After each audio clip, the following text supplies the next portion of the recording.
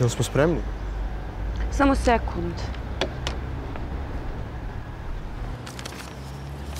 Aj, pusti me, molim te. Scenariju ti sad ne treba. Spremni? Kadar 1 prvi put. Akcija! Ćaos. Ja sam glumac. Hamlet, Romeo, Cyrano de Bergerac. Šta je sad bilo? Ovo nema u scenariju. Mi snimamo ekološki film, a ne spot za tvoju akademiju. Dobro, samo sam mislio malo Nemoj ljudima. da misliš, samo govori ono što sam napisala. Važi. Idemo ponovo, jeste spremni? Ćao. Ja sam glumac. Jedan od mojih poslova je da pričam priče. Danas ću vam ispričati neke koje nisu izmišljene. One su vrlo stvarne i tiču se svih nas. To su priče o korišćenju prirodnih bogatstava naše majčice zemlje i o tome kako ih sačuvati. Ako se sačuvati mogu. Radi lepše budućnosti svih nas. Odlično, ljudi. Sve si rekao bez greške. Znam. A si čulo ono što sam ubacio majčice zemlje? Dobro, nek ti bude. Dobar početak. Idemo dalje. Šta? Kako dalje, šta? Ne smijemo više ovdje. Ovo je bio uvod, sad sledi prva priča, električna energija. Skoknut ćemo do Kolubarskih... Pa samo vi skoknite. Ja taman evo do pozorišta stižem. A vas dvoje, pa lepo se provedite uz rudarski pozdrav. Srećno. Stani, gde ćeš? A ti nas vodiš u izviđanje u rudnike. Ja? Ne, Bato, već sam ja dosta učinio za opšte stvari. Da bi dobio ulogu moraš da se upoznaš s tematikom, to je najvažnije. Tom Cruise je... Kakav Tom Cruise? Ej, Tom Cruise za razliku od mene ima za benzin. Za to ne brini, imamo sponzora. Imate sponzora? Da. Koja budala vas sponzoriš? Mama. Mama? Naša mama? Da, tvoja i moja mama. Najodgovornija osoba na svetu. Ako je mama što ima se razmišlja onda, ajmo. Ajmo.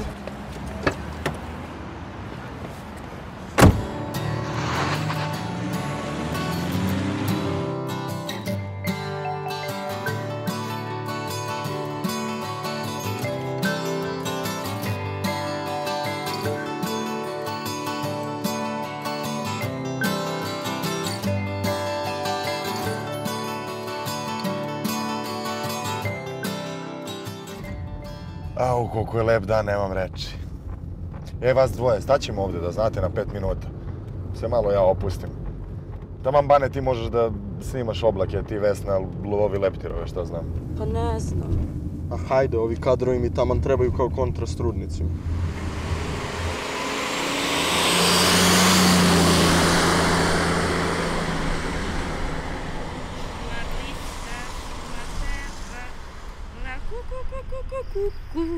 Potok tu, tamo neko cveće, zeka skače, prepun sreće. Potok tu, tamo neko cveće, zeka skače, prepun sreće. La la la la la la la la la la la la la la la la la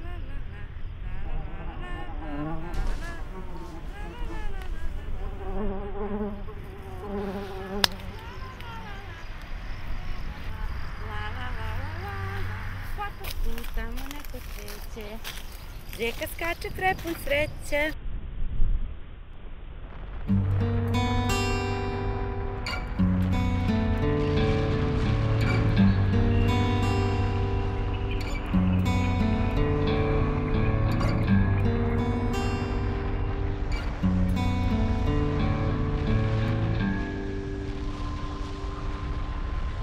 Dobrodošli u rudnik Kolubara, ali bez šlemova ovdje nikad.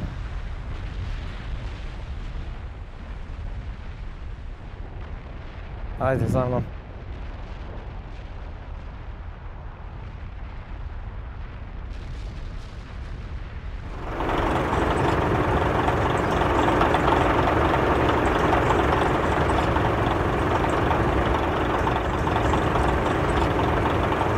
Ja ovako nešto u svom životu nikad video nisam. Je li to ugalj tu, šta? Ugalj je jalovina. Odavde se sa površnih kopova ugalj tera za termoelektranu Nikola Tesla. Ovo je pravo mjesto za snimanje. Vesna. Stani ovde i čitaj. Šta, mogu da čitam? Možeš, pokrićemo te slikom. Upravo ovde počinje priča. Da se ja slikam. Vi ćete malo kasnije, sad se odmaknite. Upravo ovde počinje priča o električnoj energiji koja nas osvetljava, pokreće vozove, tramvaje, trolejbuse, kućne aparate, a često nas i greje. Ali stanite, morate reći da bez uglja, najstarijeg fosilnog goriva, koji se milionima godina taložio i stvarao u utrobi zemlje, danas ne bi bilo savremene civilizacije, a pre svega parne mašine. Ona je pokrenula industrijsku revoluciju bez koje ne bismo danas imali ni moćne tvorce električne energije kakva je termoelektrana Nikola Tesla. Dobro, sve je to lepo i super, ali koliko, na primjer, ovaj vaš bagir poždere zemljišta na kom bi mogli da rastu, šta znam, kukuruz, žito, trava možda? Snimi ovo, važno je. Vidiš da snimam? Samo na ovom površinskom kopu godišnje nestane površina jednog sela sa sve poljoprivrednim dobrima, biljnim i životinjskim svetom. To je strašno. Ali neizbežno, nažalost, uglja nema svugde i na svakom mestu, pa tamo gde ga ima mi moramo to žrtvovati. I za sobom ostaviti pustoš. Ne uvek, postoje mesta gde nije tako. Pođi za mnom, pokazat ću ti. Hajde vidim.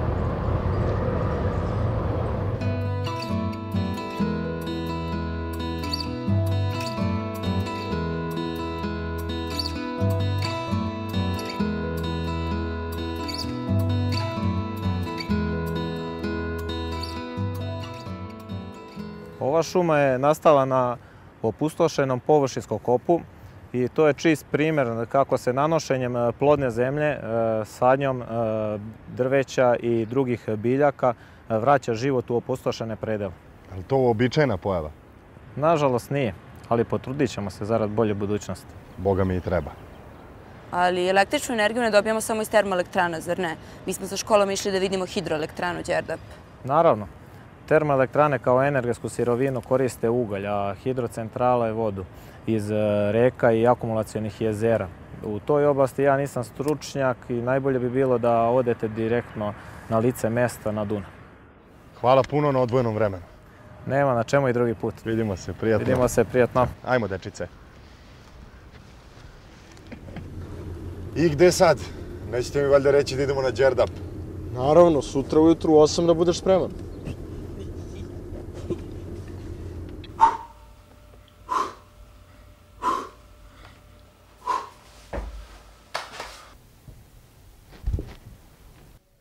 Ajmo.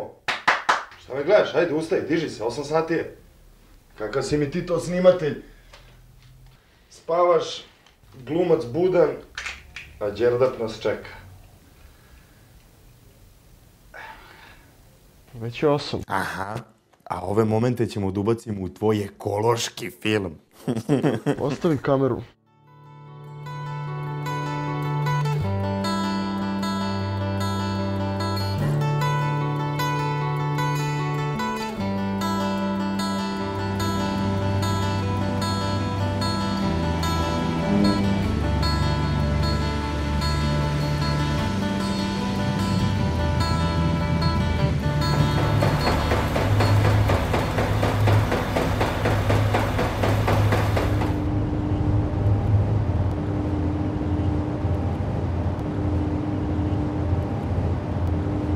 Nalazimo se u mašinskoj hali hidroelektrane Đerdap, gde vidimo 6 generatora. Simetrično našoj hidroelektrani imamo i rumunsku stranu, takođe hidroelektrane Đerdap, kojem je Dunav pregrađen. Godišnja proizvodnja hidroelektrane Đerdap pokriva oko 16% ukupne proizvodnje EPS-a.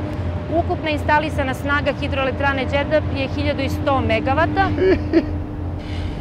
Sad kad znam koliko struje ima, više neću ni danju da gasim svetlo. Stop! Ova glupost ne ulazi u naš film. Ako tako nešto možeš da kažeš, onda stvarno ništa ne razumeš. Dobro, skapirao sam. Ako imaš struje, ne rasipaj je. A kad je nastalo ovo čudo? Ova elektrana je puštena u rad 1972. godine. A šta se umeđu vremenu dogodilo s Đerdapskom klisurom? Koliko se ona izmenila? Da, i kako je Dunav prošao u svemu toga? Šta se dogodilo sa ribama i pticama i sa mikroklimom? Uticaj te promene nivoa vode za više od 30 metara u Đerdapu osjeća se duž čitavog toka Dunava sve do Novog Sada. Utvrđivanjem obala nasipima i stalnim kontrolisanjem nivoa vode možemo regulisati vodostaj. Nažalost, ne možemo uticati na taloženje ulja i štetnih materija u samom Đerdapu, tako da se na dnu jezera nakupilo po nekoliko metara sedimenta u koje se uliva gomila tih hemijski opasnih materija iz industrijskih priobalnih delova zemalja Evrope, koji naravno taj svoj otpad izlivaju u Dunav i tako zagađuju našu reku. Sve drugo možete pitati biologa.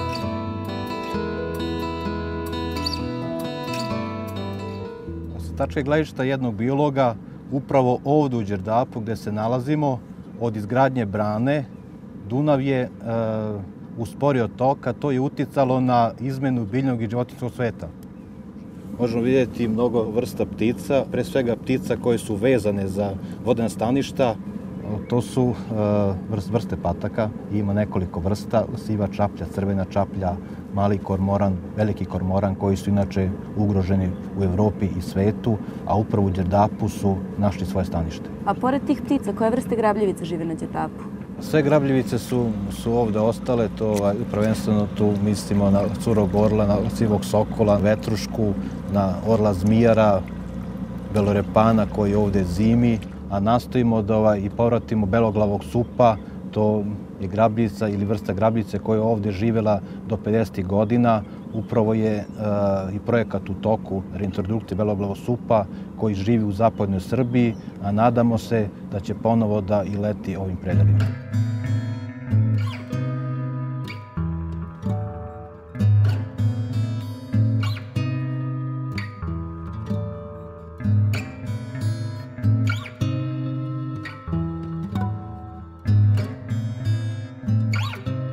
U klisurama iznad nas od divljači ima populaciju divokoza od 120 primjeraka. Ona je ovdje introdukovana 1963. godine iz Hercegovine i uspešno je uspela tu da stabilizuje se i populacija je stabilna i zdrava. Osim divokoza, ovim šumama imamo i risa, vrsta koja je zaštićena i retka, ima divljih mačaka, ima divljih svinja i strneće divljači.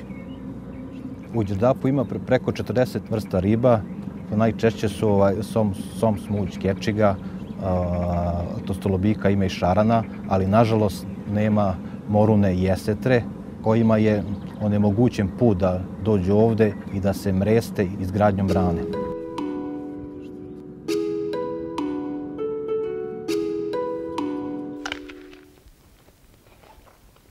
I šta još ima da se snimi? Na redu je čuvari zaštitnih postojećih prirodnih resursa koji je u ime UN zadužen da kroz održivi razvoj brine o očuvanju darova prirode na zemlji i kvalitet života budućih generacija. I kako ćemo to da snimimo? Pa ti si reditelj, ti smisli. Smislio sam. Akcija. Bivši generalni sekretar Ujedinjenih nacija, Kofi Annan, pokrenuo je veliki istraživački projekat, procena ekosistema na početku milenijuma. U projektu je učestvovalo 1300 istraživača iz 95 zemalja sveta. Rezultati ovog istraživanja su krajnje zabrinjavajući. Planeta Zemlja danas nudi sasvim ograničene osnovne životne elemente, čist vazduh i pitku vodu. Ljudske aktivnosti već su oštetile 2/3 ekosistema u svetu, a upravo oni omogućuju obnavljanje elemenata neophodnih za život. Ovakav odnos čoveka prema elementarnim prirodnim dobrima istraživači su nazvali ekonomsko ludilo i upozorili da će siromašni biti prvi koji će zbog toga trpeti. Sagorevanjem fosilnih goriva kao što su ugalj, nafta i gas utiče se na stvaranje efekta staklene bašte, stalno povećanje prosečne temperature na našoj planeti. Ove promene podstiču i kisele kiše, zagađivanje vazduha koji ugrožava čovekovo zdravlje. Kao prvo, energija mora da se štedi, svuda i na svakom koraku. Toga mora da bude svestan svako od nas. Dovoljno je da svaku običnu sijalicu u našoj sobi zamenimo štedljivom. I eto našeg maloga, tako značajnog doprinosa. Naravno, tako ćemo posredno ublažiti i sada već zabrinjavajuće klimatske promjene na našoj planeti. Kao drugo, treba koristiti alternativne, čistije i obnovljive izvore energije kao što su sunčevo zračenje, energija vetra, smenjivanje plime i oseke, geotermalna energija iz dubine zemlje, energija biomase. Upravo to su izvori energije koji se mogu iznova koristiti. Postavlja se i pitanje postoji li zamena za benzin i dizel gorivo koje koriste milioni automobila, motornih vozila, aviona i brodova širom sveta. Mogu li se za njihov pogon koristiti čisti, trajni i obnovljivi izvori energije? Odgovor je kratak. Ima i mogu. U Japanu, recimo, i njegovim prenaseljenim gradovima kola se već uveliko voze na biogas. Zato iz izduvnih cevi njihovih automobila ne izlaze nikakve štetne materije, pa se s pravom hvale da je vazduh u njihovim gradskim prometnim ulicama čist kao suza. A šta se događa u Srbiji? U Srbiji od 2007. godine krenula proizvodnja ekološkog goriva od biljnog ulja koje se dobija od uljane repice, suncokreta i soje. Tako se praktično poljoprivrednom proizvodnjom dobija gorivo koje je po svojim karakteristikama slično dizelu, a prilikom sagorevanja emituje i do 70% manje štetnih gasova i znatno smanjuje buku. Vodeći svetski proizvođači automobila ga preporučuju za korišćenje i svoje nove modele motora prilagođavaju za efikasniju upotrebu ovog goriva. Zaključak istraživanja Ujedinjenih nacija je jasan. Prirodna dobra i resursi su osnova za razvitak čovečanstva. Razvijene zemlje koriste najviše resursa, dok nerazvijene uprkos činjenici da posjeduju prirodna bogatstva trpe glad i žeđ. Utoliko je veća odgovornost razvijenih zemalja da podstiču razvoj nauke i tehnologije u primjeni razumnog i održivog korišćenja prirodnih resursa. Stop. Nisi čak ni mucao. Pa znam ja kako se ponaša na East Riveru. Ništa, sam gotov. Za danas. Sutra idemo Šta sutra? Ja radim s vama amaterima umjesto da sam na probi u pozorištu.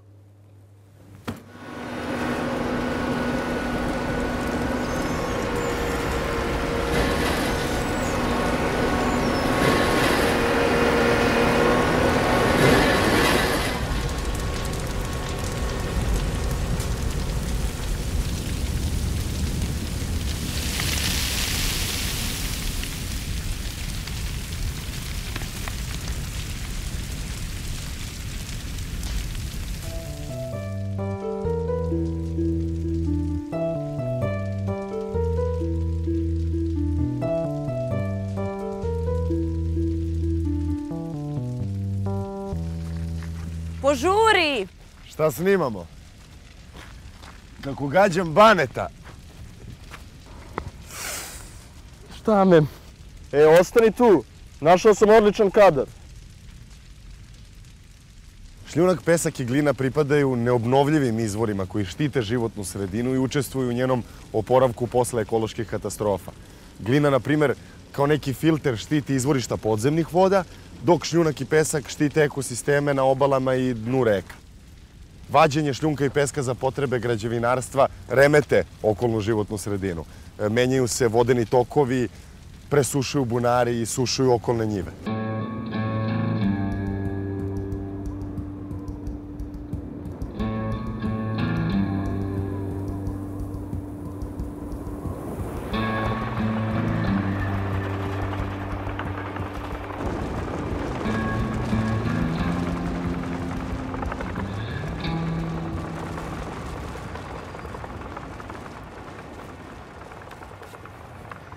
Ovde nestaje i naša daleka geološka prošlost. Pre više miliona godina ova planina je bila ostrvo u neizmernom prostranstvu Panonskog mora. Tako su se okamenile i drevne izumrle vrste mekušaca, a na sličan način nastaju i naslage ovih sedimentnih stena, laporca, bez kojih danas ne bi bila moguća proizvodnja cementa. Bez cementa nema ni betona, bez betona ni kuća, škola, bolnica i ostalih građevina. Stop. Pa taman sam teo da kažem da ću se preselim iz solitera u Brvnaru, da ću početi da živim ekološki čim se vratim. Ej, prijatelju, nemoj da galamiš. Ako je tako, pođi sa mnom u šumu. Eno ga šumar. Jel sam vam rekao da nas neće izneveriti? Ova je šuma stara 70-80 godina. A posao naš šumara je da onaj kop posle rekultivacije izgleda ovako. Kao ova šuma. A vidite, ovo je pomladak koji će nekad biti star 50, 60, 70 godina i od tih 100 komada mladih hrastova i bukve dovoljno je da 10 opstane.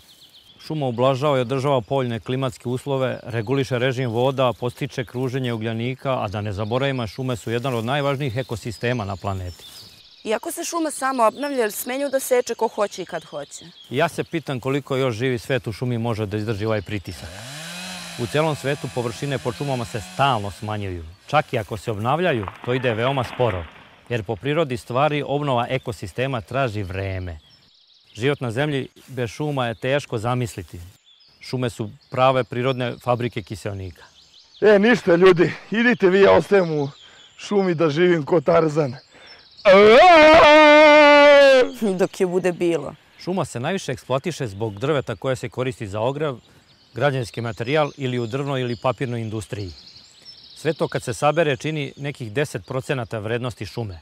Ostatak su njene vrednosti kao regulatora životne sredine. Reciklažom, recimo stare hartije i kartonske ambalaže, dobijemo papir, čak i materijal za građevinarstvo. A time možemo da smanjimo eksploataciju šuma i da sačuvamo pluća naše planete.